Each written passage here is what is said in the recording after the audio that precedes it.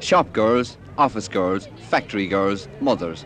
They're all playing soccer in the newly established Women's League in the city. They play the men's game with only a few modifications to the rules. 20 minutes a side, 2 subs at any time, and rubber shoes by order, just in case anyone's in the game for kicks. They train 2 nights a week, coached by a manager appointed to each team by the ruling committee, and there's no doubt they enjoy the games.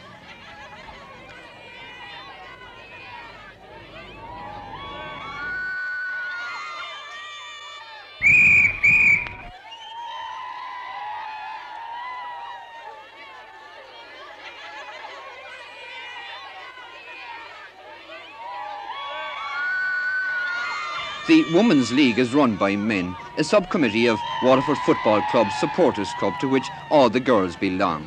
So far, 22 teams of 11 are affiliated and more are expected to join. Waterford soccer has always had a great support from women. The glamour of the World Cup is added to this, and the real problem here is that there are just not enough pitches. A pity, according to one of the organisers, Pat Sheridan, because to his committee this is not just a gimmick. A gimmick? This is far from being a gimmick, Bill. Both from the committee end and from the girls, this is a very serious business. I mean, insofar as that the girls have been training 2 nights a week and have turned up for all league games. This is a serious business here in Waterford. But if we do accept the fact that it is a serious variation of a game, just how long will the enthusiasm last?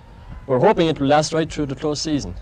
Apart from this 11-a-side league, we're hoping to follow up with a 5-a-side outdoor, and there will be 5-a-side indoor as well for the ladies. But what happens, or have you reckoned without love? I mean, what happens if the girls start to go steady with their boyfriends?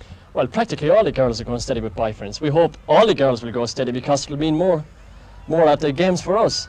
I mean, at the moment, all the boyfriends are turning up to the to the games, and we hope that they will continue to do so. And you make a few quid out of this, of course. Well, we sincerely hope so.